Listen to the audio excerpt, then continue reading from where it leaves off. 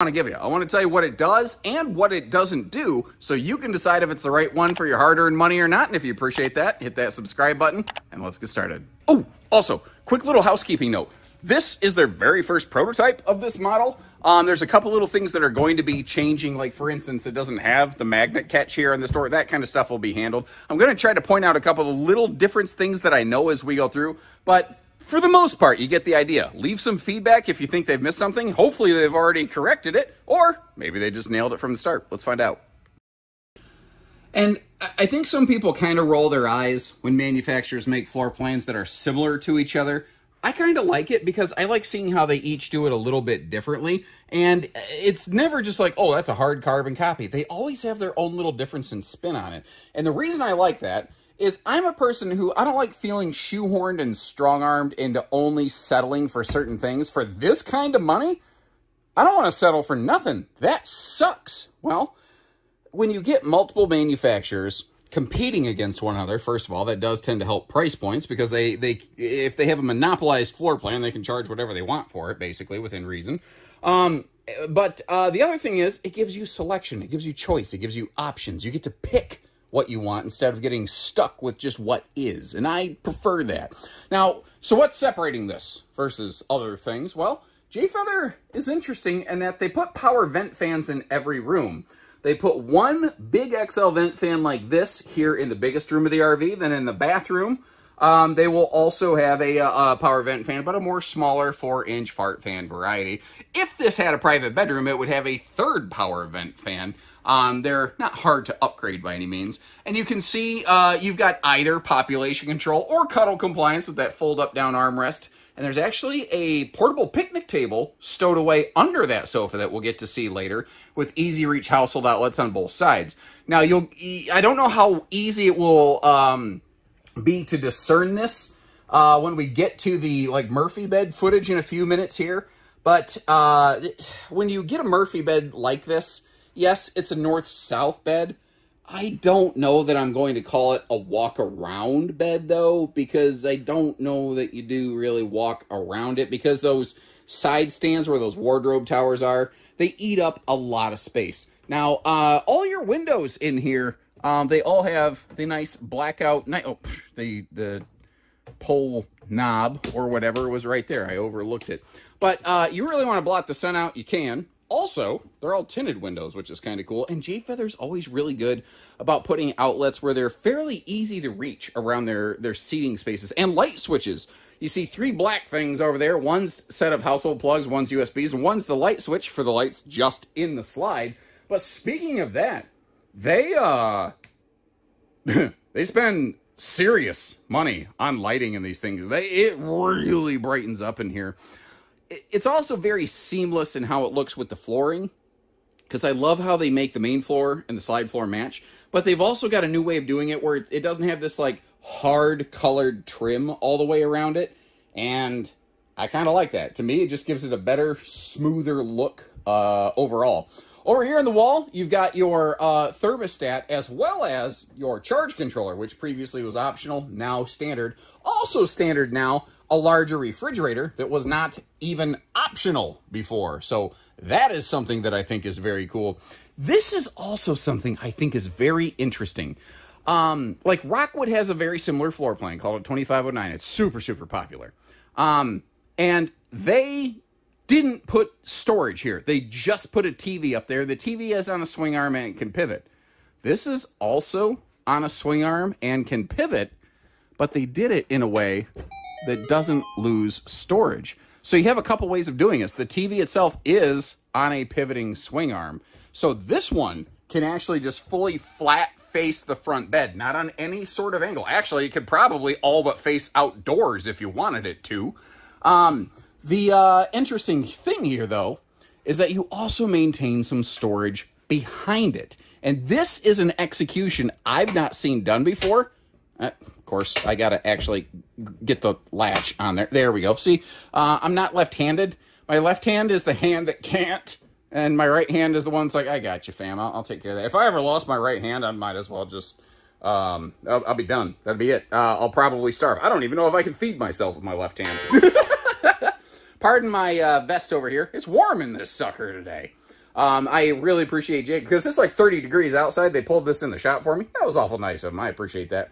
Now, your L-shaped peninsula counter gives you some functional kitchen prep space that otherwise this floor plan would have virtually none. The downside to this, I haven't closed the slide for road mode yet. What I'm estimating, though, is that when that slide closes up, I'm thinking that's going to be awful tight. And the reason I think that is, if you notice, they actually added a cutaway at the bottom of that cabinet right there, so that the slide flap could go under it without getting all bunched up and uglied up. But this is also a really good opportunity to see how they don't put floor vents in these, which I think is nice. Now, looking over here in the bunks, there is one prototype-y change I know for a fact is going to happen. They tried to put a cabinet door here, but it doesn't fit. It's too big. And there's some really good storage down in there. So what they're going to do is they're going to put this kind of stretchy mesh stuff over that so you can keep the storage and not have to deal with a door that doesn't work for you. By the way, these bunks are double bunks. They're each 600-pound rated. Jayco always rates their bunks 300 pounds per sleeping space, which is cool. They're very consistent. Not every manufacturer is. Upper and lower bunks also both have the double sets of power plugs and the little mesh phone pocket right there. Something else I think is very, very cool on these is the fact that they give us separate curtains for the upper and lower bunks and that easy setup ladder. It's there when you need it, gone when you don't. To me, that just makes a lot of sense. I will tell you, though, like most RV bunkhouse ladders, it is not very barefoot friendly. So kind of keep that in mind. I don't know how you fix that problem, but that is what it is. And it doesn't have to be pretty for me to tell you. I just want you to know what you're getting into. Now, for the Murphy bed, I do have to take into the world of wide-angle lens mode, like, fisheye lenses. I hate doing that, but it's the only way I can get this all in frame so you can see how everything works, like that portable table. And this it's a super easy setup Murphy bed. It just flops up and down. It does also have a gas strut, though, which is nice, so it flops up and down easily. But you can see the top of the mattress when it's closed. And it is a short queen. It's a bendy short queen. And that makes replacement mattresses and bedding a little trickier. Again, it's just one of those things. I appreciate that they included that privacy curtain there, though. That was a nice little touch they put into these. As we work our way around, getting over to the dinette area, again, they changed up their whole dinette setup this year. And it's free floating, which is cool. It's also surprisingly heavy. And at first that was a little off-putting to me, but then I got thinking about it. And when you're actually using a dinette, especially in a bunkhouse with kids, it's going to get bumped. And if it's a little bit heavier weight, it's not going to get knocked over nearly as easily. It's not going to spill stuff off it as easily. I don't know that I'm unhappy with the weight of that. I don't know. I'll be kind of curious to see what people think once they start getting out there, because I've never seen another manufacturer kind of use that setup before. I don't know. If you're an owner of one of these and you're watching this video, or a different J Feather at that system, leave us some notes. Let us know. Do you love it? Do you hate it? Is it a nailed it? Is it a failed it? Did they poop the coop? I don't know. I've really been enjoying that phrase lately. Sorry. Bathroom. It actually does have a locking door, which is nice if you just need a moment of sanity and privacy. Solid space around the toilet. Not the world's biggest bathroom, but effective, There's something always so nice and classy when a manufacturer puts a window in the bathroom. I don't think I would ever have that shade open. No way. I don't even like seeing myself in the mirror when I get out of the shower. I certainly don't want somebody else having to see me. I don't know if I could afford their therapy after that. Yuck, but you get the idea. The RV's 6.5 foot tall, by the way. So when you're a little over 6 foot like me and you step up into that shower pan, your head's in the bubble. But I don't know. I'm only there a couple minutes. I'd prefer a taller ceiling so I didn't have to deal with that. But it's also not, I don't know. To me, it's not the end of the world. But everyone's different, That's my 2 cents. That doesn't mean you should think that way. Just that's how I look at it. Again, what I'm curious about here is what do we have in road mode? I'm eyeballing it. I don't think we're going to be able to use the bed in transit. Let's find out. But that's why I never try to assume, and I always try to double check, because it is a short queen. But the fact is, you can use that bed in transit. But my earlier suspicion about the way the slide and the peninsula countertop interact, that was confirmed. You might notice I have that table leaned out of the way because that's the only way you're really going to be able to, unless you do the butt scoop boogie and you do the Dukes of Hazzard yeehaw and you slide your butt over the counter. That's the only way you're going to get back there. Well, I guess now a second unless you use the rear cargo door as a potential emergency bathroom entry, which I suppose I could, you know, if my kid was about to crap her pants, I would definitely help her get in the camper before that happened. Nobody wants to have that happen on, that's not the, that's like core memory unlocked from that movie Inside Out. But the thing is too, you've got a straight shot. If you fold that bunk up, you've got a straight shot right there where you can actually potentially load some long cargo. And that's one of the interesting things about this floor plan. That cargo bunk function right there, I think, is one of the main reasons this floor plan is almost as popular with solo and couples campers as it is with families, because that can allow for things like you can have bikes inside. Some people have bikes that cost $5,000. I wouldn't want to put that on a bumper. Forget that. Some people have, you know, small kayaks or something like that. Like, there's interesting different things you can do with this in a more cargo fashion. And in case someone's curious, the bunks aren't structural. If you wanted to take those bunks out and build a little office desk space or something, you absolutely could. Although, you could also just look at something like an Ember that is designed to have the bunks removed and has office space set up for you either way. But they run more money. So it all just depends on what you feel like doing. Now, as I mentioned, this is a prototype. You can see they were kind enough to allow me in here in their factory after hours to record this. And this is, at the time I'm recording this, so early in the prototypey phase, I don't actually have weights and measures available to me. Hopefully I've been able to acquire those and get them on screen before this footage goes out. But estimating here, I think this will probably be a solid fit for generalized half-ton towing. You know, you got a tow package, especially late model tow package, half-ton. Based on what I know from similar RVs, I think you're going to be okay here. This actually kind of surprised me, not necessarily so much in a positive way, just because they had to have some place to put stuff like the water heater. It does not have a full pass-through compartment the way that most of your J-Feather Murphy bed models would. You did see down there the griddle that is included with this RV, since it does have some variety of, I don't know if we fully call it a camp kitchen, but because it has I don't know, a cooking station by default outside, it does come with the griddle by default on this model. I've also noticed, like, some people are going, some J-Feathers have nose caps and some don't. Or is there a shortage problem? No, though, like, the shortage problem was definitely an issue, major issue in the pandemic. Wow. That's funny. I didn't even mean that, but that is funny. Oh, God, I'm kicking stuff. Scared the crap out of me.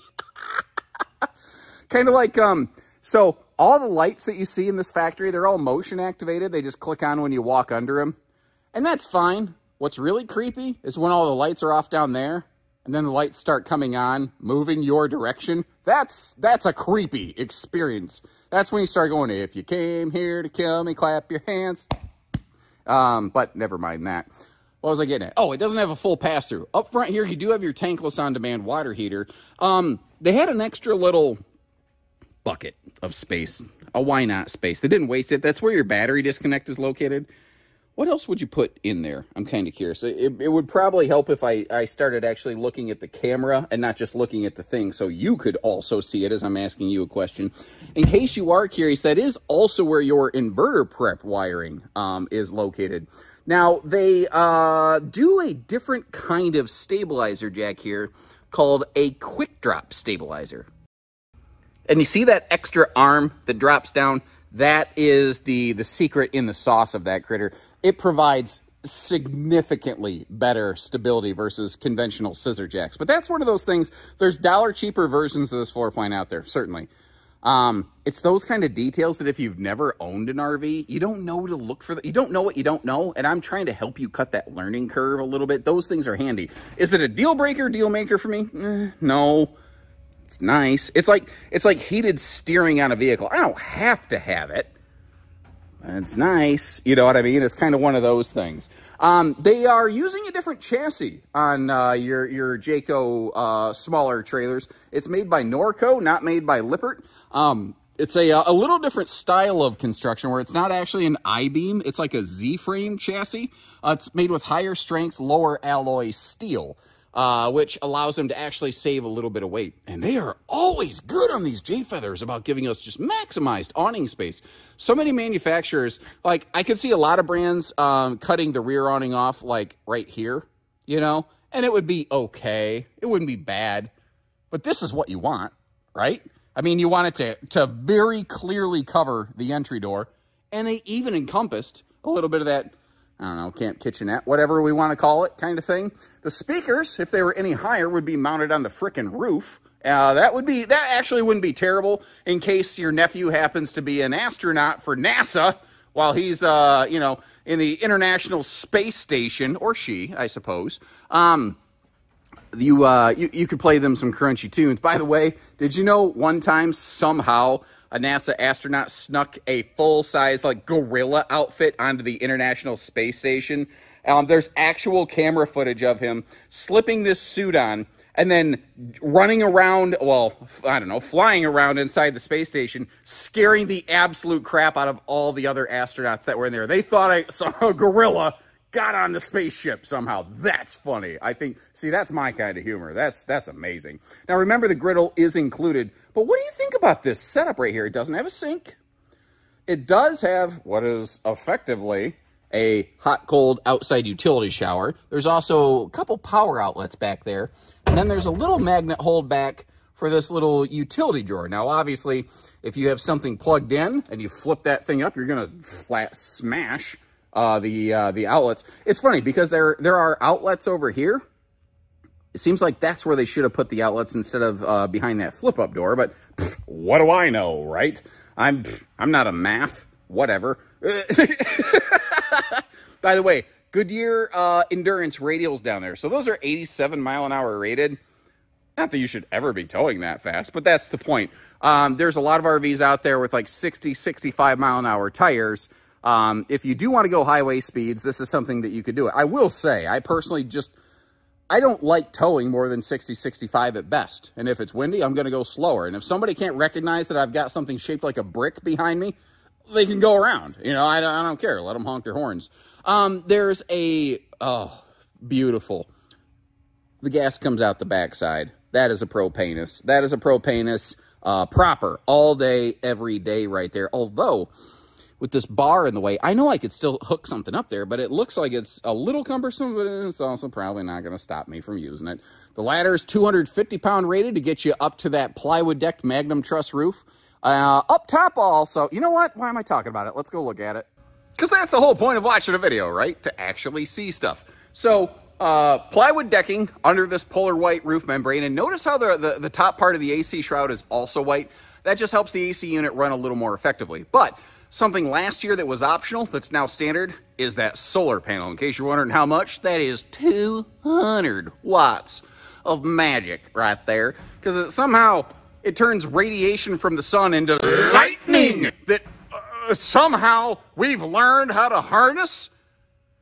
Magic is real. So anyway, yeah, 30 amp charge controller included with that, by the way. And I'm kicking more stuff. Scared the crap out of myself again. Cargo door. Now, as we saw previously, these bunks can, you know, oh God, it's heavy. Move, bunk, get out the way. And in case you're curious, this door does deadbolt. But here's kind of is this a good thing or not a good thing? If you look, the deadbolt latch actually is under the mattress level. So if you do have that locked up, you don't have to worry about the kids like trying to take the sneak attack door outside of the RV and running around at night. That's actually, that's a problem that my parents kind of had with my older brother. He was apparently popular with young ladies when he was a younger man, and he would get out of the camper somehow at night and go running around the campsite, and then somehow at like 2, 3 in the morning, my brother would show back up and make a bunch of noise, because the thing is, he was sneaky getting out, but God, he was clumsy and loud getting back in. And if you're wondering, why am I talking about this? Because it will be on the test, so take notes. Anyway, magnet holdbacks for all these doors, and they're using a key-like system, so it's one key to rule them all, Lord of the Rings style. Now, that is bonus storage behind the refrigerator, and it actually goes vertically all the way up inside there. So like if you've got a golf club to help deter the gas station murder hobos, you got a perfect little storage spot for it. Also very handy for storing Conan the Barbarian's great sword, in case you were curious. Over here, we also have storage behind the dinette. So instead of having to rip the whole dinette apart, the storage is just easier to access and comes to you. And I don't really think I'm doing my job covering any Jayco without talking about their warranty. Their 2+ 3 year warranty provides more coverage time than pretty much anybody else in the industry. They have one of the longest and most comprehensive coverages out there. And there's a lot of confusion about that because there's some manufacturers, people say, well, their camper has a 3-year warranty. No, it doesn't. It has probably a 1-year warranty and a 3-year structural. This has a 2-year warranty and a 3-year structural. So it's doing everything else that anyone else is doing, and then some. Let me know what you think about her. Now, as I said before, it is similar to some other things out there, like the 2509 Rockwood, the 240 Surveyor, and a few other guys. I will leave you some links in the video description to check pricing and availability on this model, as well as to see video tours of those others. Take a look at those. Let me know which one you would go with and why. And they all do a couple things that the others don't. That's why it's kind of tricky sometimes. But until next time, thanks again for tuning in. Take care, stay safe, have fun, and happy camping, everyone.